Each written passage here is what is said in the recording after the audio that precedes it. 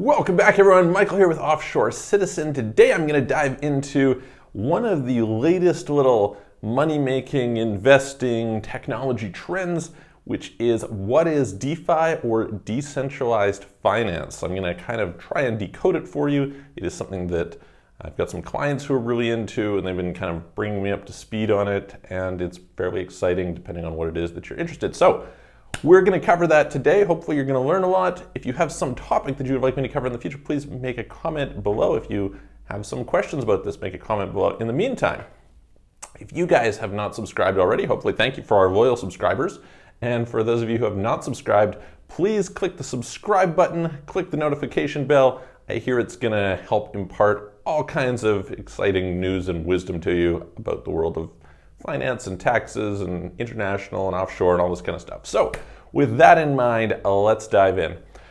All right, so to understand, well, let's kind of backtrack slightly and just talk about, centralized finance on the context of DeFi. So DeFi, we're going to get into is some technology. It kind of comes out of the cryptocurrency space, and it's really born, I would say, out of the desire to address, first of all, problems with quote-unquote centralized finance, what they sometimes called CeFi, and then also to address problems that developed in the cryptocurrency space. And I'm going to give you kind of my take on the macro history of that space, what's going on, etc. Now, understand just how much this was like a huge wave this year, all right? So we could take a company called Aave, which was a lending platform. They went by the token symbol LEND.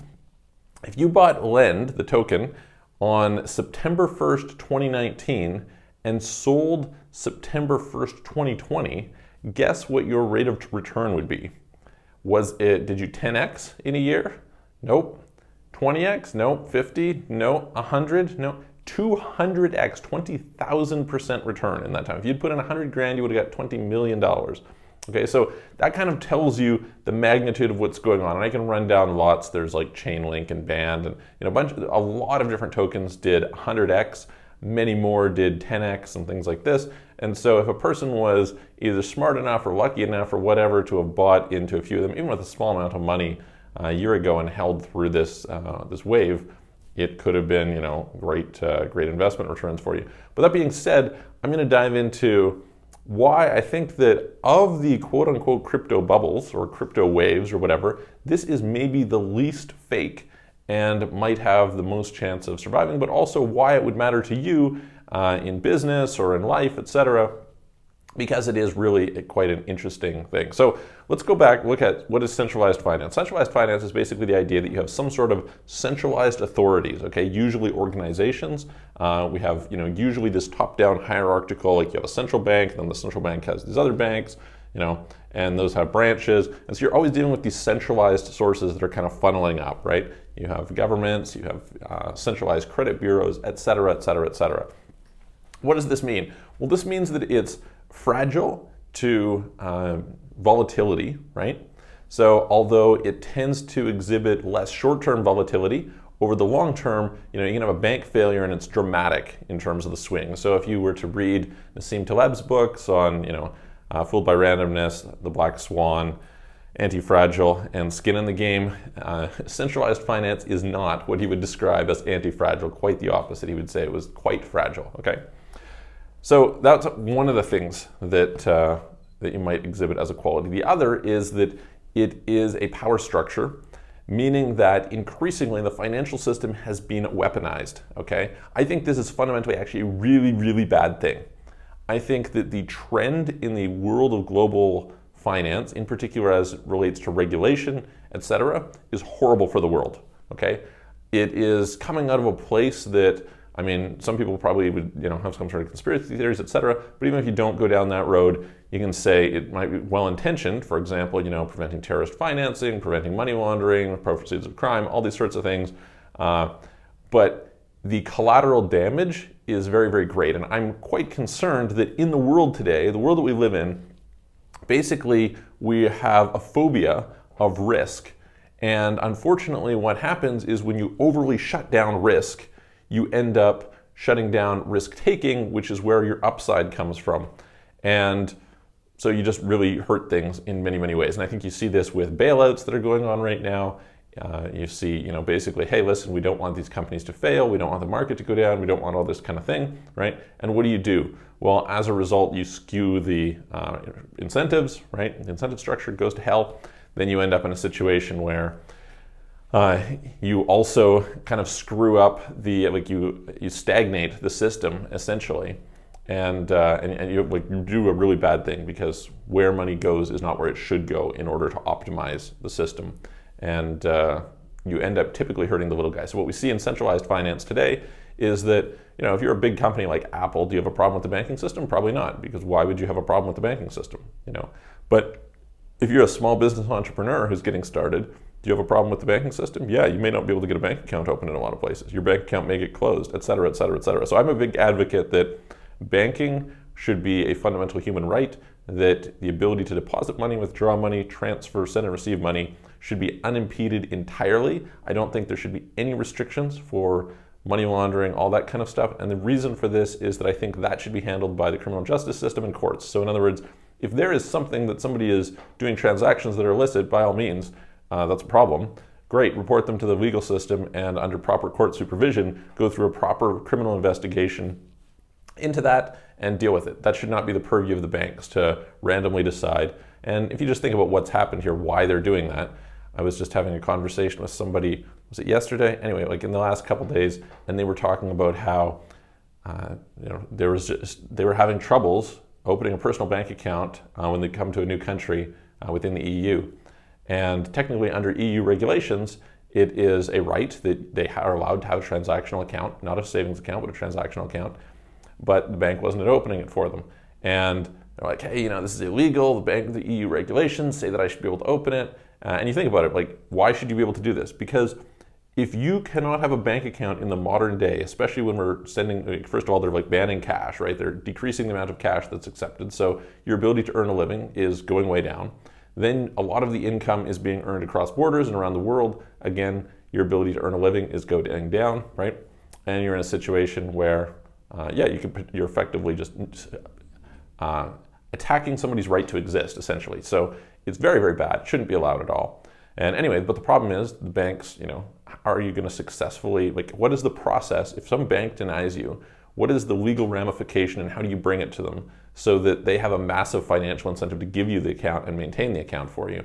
Because what happens, unfortunately, is that the bank says, hey, I have a negative consequence because the government is going to come after me if I'm seen as facilitating money laundering for any clients.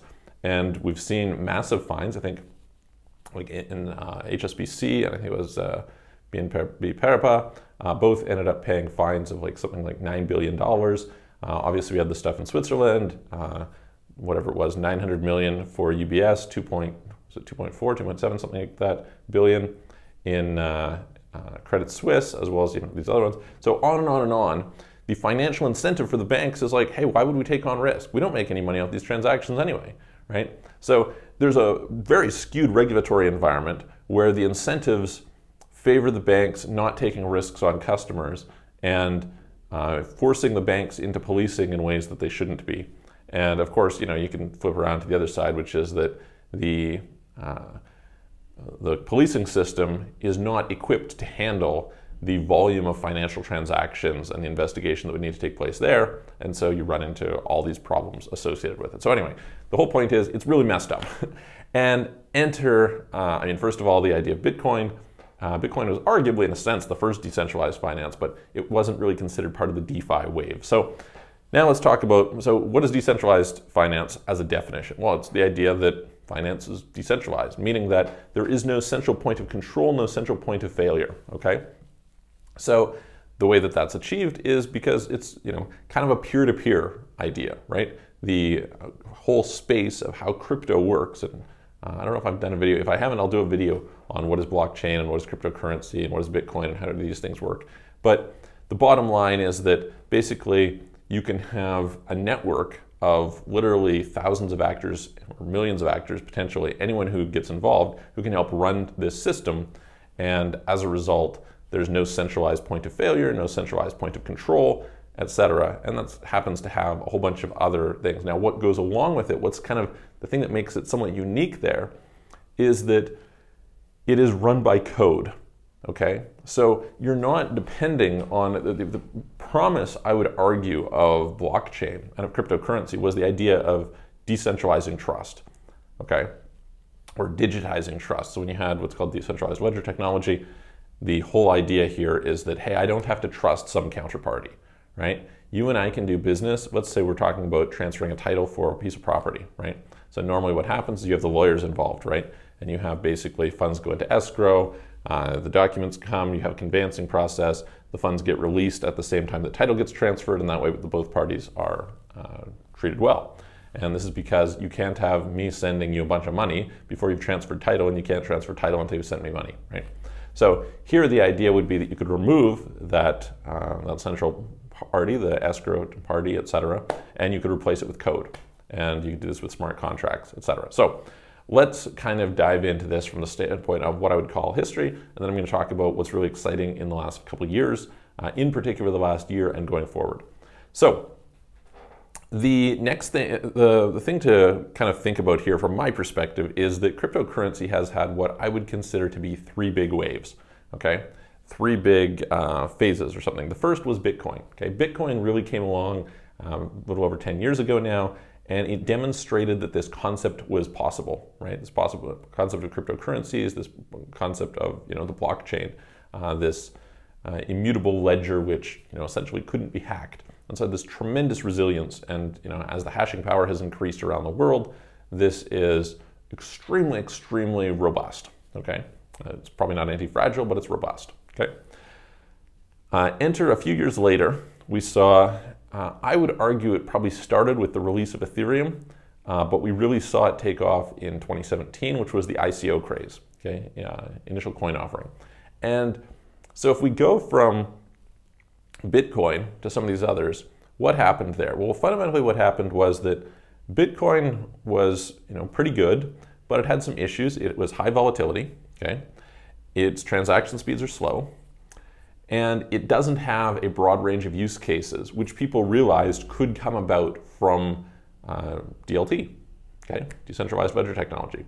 So really, I would say it started with the launch of Ethereum. Ethereum is a network which allows, it's basically got a programming language of its own, and this network, so think about it this way. Normally what you'd have is you would have a use case, and a use case would have a particular technology which was, we'll call it the blockchain, but actually it's the decentralized ledger, okay?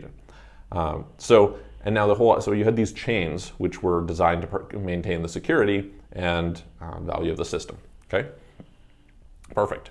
Well, then what happened was for every other new use case, you had to create a different chain, right?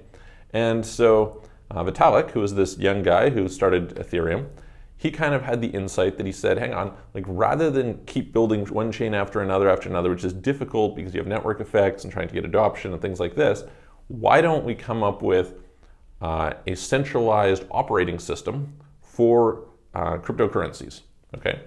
And we're going to build basically a programming language, and people will be able to create their own smart contracts, their own tokens, their coins within the Ethereum blockchain, and launch these different projects. And there will be a certain amount of interoperability and things like this, right?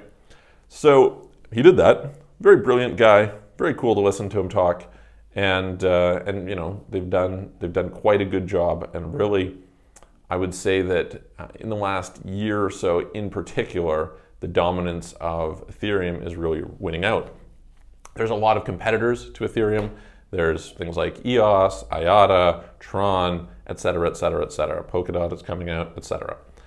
There's lots of others, Hashgraph, lots more, okay? So, all right, great. You've got that tapestry. Now, what problems did this solve? Well, first of all, this introduced stable coins, okay? A stable coin basically was typically, at first anyway, pegged to the US dollar. In theory, you could have a stable coin pegged to all kinds of stuff, right? So you had Tether was the big one that still today is the biggest.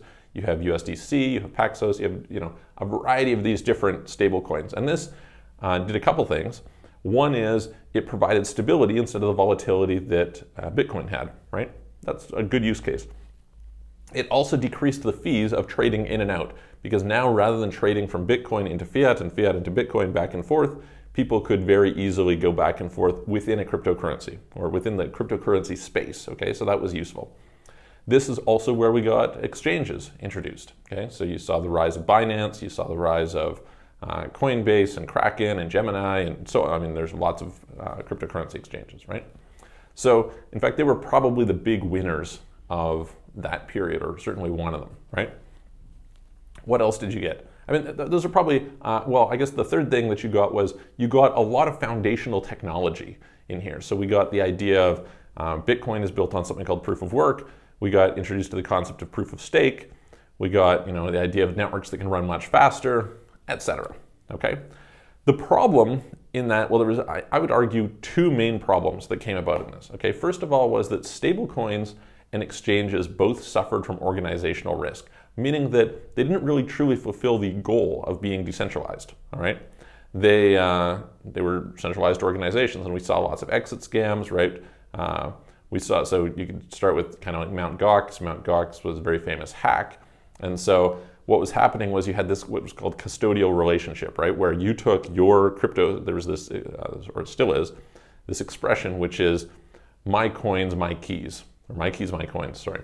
And what this basically means is when you have cryptocurrency, you have your key, and that's what determines that you own it. And in order to exchange it, you would put the money onto an exchange and you would give up that control. It was in a custodial relationship, right? Similarly, if we looked at stable coins, you have this organizational risk where you're first of all dependent on the fact that they actually are doing what they say they're doing. So the idea originally was that, hey, listen, Tether, USDT, would maintain $1 US for every tether that was minted, and therefore there was complete reserve backing, and it would have this huge effect. There's a reasonable argument to suggest that Tether could be a fraud. Over time, may prove to be a huge Ponzi scheme. Who knows? Obviously, they've been investigated and things like this. But trusting them, tough, right? Likewise, you could move to something like USDC, and it's like, okay, they're audited. That's kind of how they decided to try and deal with this problem. But on the flip side, you had KYC risk, right? AML risk. So in other words, somebody could control your ability to get your money out, right? So that was no good. So the whole promise of this was, hey, nobody can shut me down. We don't have to worry about going through some centralized authority. Anyone can, there's a great deal of flexibility. And we didn't really achieve that there. The good thing, though, was that what this did was it laid the groundwork of a lot of technology on which things could be built. Now, at that point in time, pretty much the only value proposition, I would say, of various tokens was trading them. Okay, so that was a really bad thing, right? Because you're trading this thing, which if all you can do is trade it, then it's kind of fundamentally valueless, right? And that's, I mean, most of the ICOs were scams or, just sham projects, etc., right? They would have these huge rise up and these huge crashes, and many of them going to zero and never coming back, etc., okay? So, all right, well, that's one thing. So this brings us to what I would call the third wave of crypto, which is DeFi, and we'll see what the fourth wave and so on is. But what happened here? Well, now they took the technology that was the groundwork that was laid in wave 2, and they translated it into being able to achieve a lot more of the goals. So to start off with, for example, was they got basically decentralized algorithmic stablecoins, okay, where they were not external reserve based. So you have things like Make or Die, you have stable credit is coming out, there's a variety of them. Synthetic has a coin, etc. So there's lots of different now stable coins that don't have any organizational risk. You don't have to say, hey, listen, is there some organization that can take the money and run off with it? It's handled all algorithmically within the system. Now, it remains to be seen how well the algorithm can handle extreme volatility. So if the price of Ethereum was to crash from, I don't know, it's maybe around $350 today, if it was to crash down to $100 or $50 and 60% of the reserve is in Ethereum, what would that do to the price of DAI? We'll see, right? That's a whole other thing. That's the first thing that happened. The second thing that happened was that you got decentralized exchanges, right? This is fantastic because there were so many of these exit scams and people doing rip-offs and people losing other people's money, etc. Like literally hundreds and hundreds of millions of dollars, okay? So the way they handled this was they came along and they created algorithms where you could basically trade. So we have things like Uniswap, we have Balancer, etc. These are common ones that allow you to, at least in the case of Uniswap, do what are called ERC20 tokens. So these are on the Ethereum blockchain. So in other words, these exchanges, because of the nature of their technology, do not allow you to trade anything. But on the other hand, before, what would happen was these centralized exchanges like Binance, you would want to list your coin on it, and you'd have to go through an approval process. You'd basically have to pay them a lot. They would hype your token, things like this. That's part of their business model. And not just anyone could list, right? Which again kind of defeats the whole purpose of this decentralized thing. Whereas with Uniswap, basically anyone can list very easily, anyone can trade very easily, and it's non-custodial, so you don't have to worry that you're giving up control of your thing and you could lose it, somebody could take it, right? So that's very, very good. So these are some little use cases, but along with that, what came out was a bunch of other use cases, which maybe I'll talk about further in the future, that are making suddenly crypto coins much more valuable. So let's start with the first one, which was lending against crypto. So this was what Aave or Lend is known for, and there's a variety of other ones, Nexo and a number of others that do this. So what happens here? You have basically your crypto holdings. Let's say it's Bitcoin, right? So let's say you're somebody and there's tremendous wealth in Bitcoin, right? The market cap of Bitcoin right now is about 100 billion, right? So you've got basically people sitting there holding $100 billion, which is basically latent assets, right? You can't really do anything with it. So what they're allowing you to do is to put it up as a form of collateral, and then they'll lend you real money against it, right? So now you can go and you can spend fiat or something else based on this other asset. And if it turns out the value of the asset, if you think about this, this is like the ultimate collateral, right? Because if you were to compare to, say, real estate, first of all, the value of real estate is not apparent all the time, okay? It's not really clear what real estate, it's within a margin of safety, or margin of error rather. You kind of have an idea what it's worth, but you're not tracking in real time, okay, did the value of the property drop, did it go up, did it, et cetera, right? You just say, okay, great, I've got this property, wonderful, that's it. Well, here, you're able to say, okay, I come in, and I take this Bitcoin, and I know I have a market value immediately, right? And if I secure it, I can liquidate it in real time if my loan to value ratio changes. So let's just use an example of how this might work. Let's say you have $100,000 in Bitcoin, you put it up there, let's say they lend you money at a rate of 70% loan to value, so they give you $70,000, okay? If the price of Bitcoin goes down and they want to maintain that, they can just liquidate the Bitcoin and kind of make sure that you remain solvent. Like there's essentially zero credit risk in this situation, which is pretty amazing, right? And on the flip side, as it goes up, they can extend you a greater and greater line of credit. So it's very cool in this sort of way, right? They could say, okay, great, you can have this expanding and contracting line of credit based on the value of your crypto holdings, okay? So that's one thing that, that happened. And what does that do? Well, it makes it more worthwhile to hold the crypto because you don't have to sell out of it in order to go and do something with it. Very cool, right? The next thing that happened was that you ended up with, when you have something like Uniswap, okay, which is a decentralized exchange, how does this work? Let's say that I have two Ethereum tokens that I want to trade. Let's just say, for instance, that we're talking about USDT, Tether, and heck, Ethereum itself, right? And you want to trade between these. Well, in order for a trade to happen, when you're wanting to sell this one and buy this one, you need somebody who's selling this one at the same time in the same volume as you and buying this one in the same volume as you. And the chances that that's going to happen are close to zero, right? It's not going to exactly match up. So in order to facilitate very rapid trading, what they did was they created liquidity pools. Okay, so a liquidity pool is basically where some other people will be willing to put up their tokens, and it will facilitate your buying and selling in more or less real time. Okay, very, very cool stuff.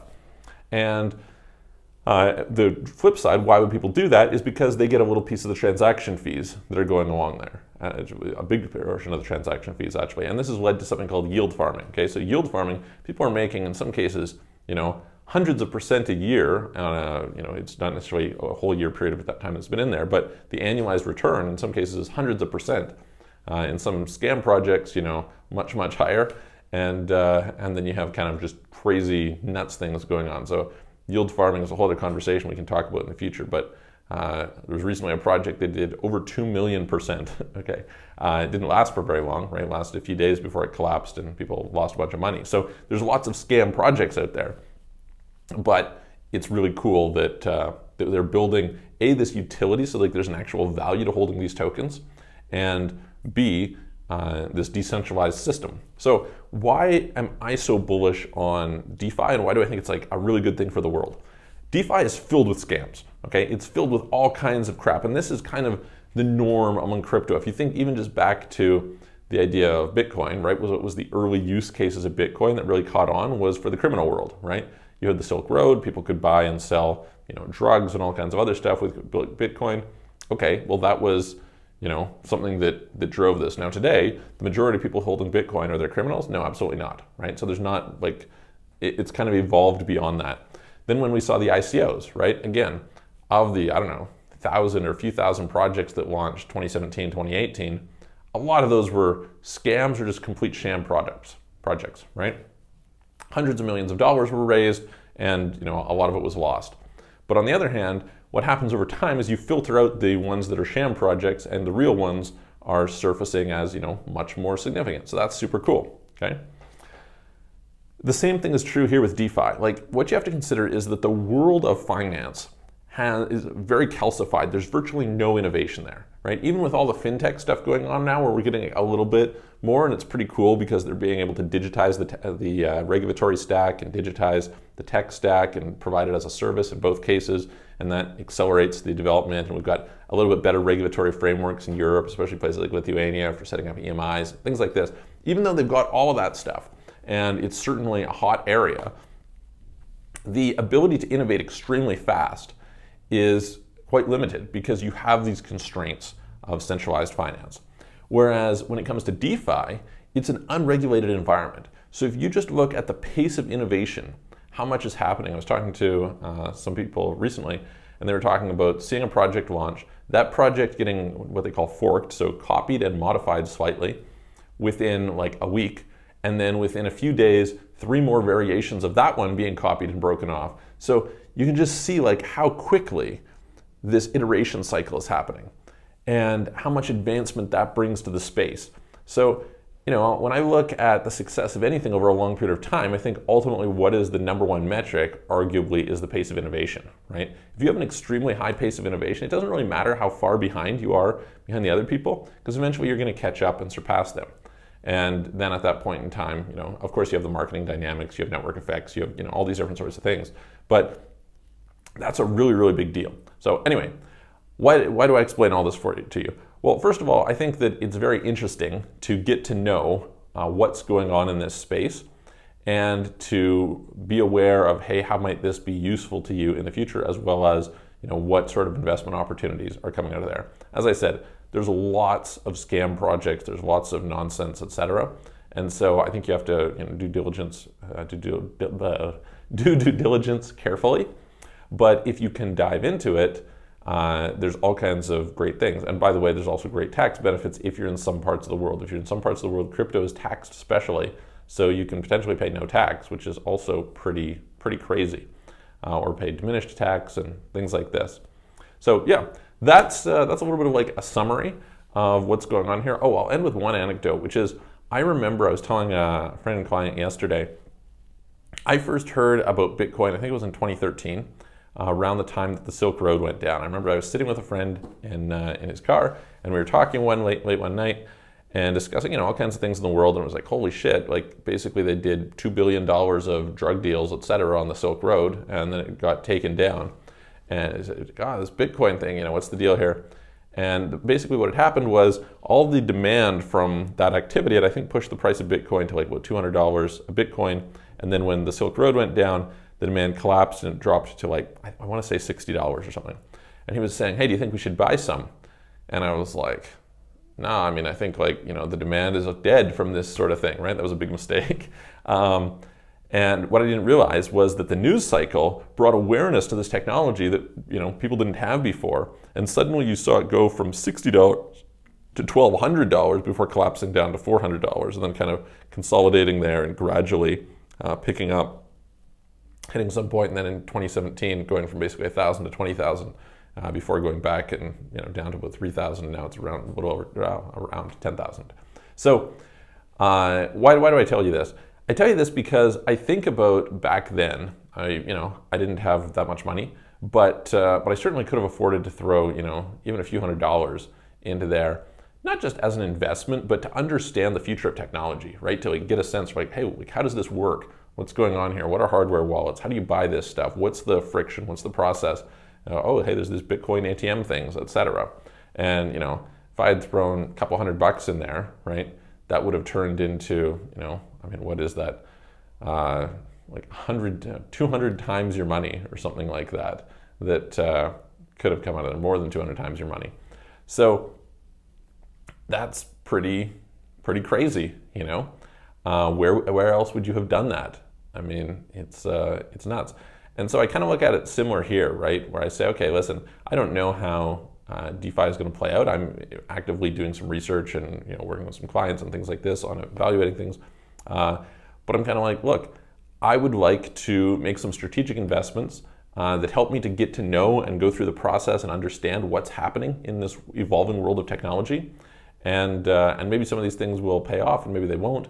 But it's something that it's an investment into the future. And I think that's really valuable. So anyway, hope that helps. If you guys want any assistance with anything to do with international structuring, with legally reducing your tax rates, with asset protection, forming companies, international banking, offshore banking, including banking for cryptocurrency stuff, moving abroad, residencies, citizenships, payment processing, etc., please reach out to me. You can click the link below, clarity.fm/Michael Rosmer to book a call, or you can check out our websites, offshorecitizen.net, offshorecapitalist.com. And I'm going to, please click the subscribe and like button, share this video with your friends. I'm going to see you guys on the next video.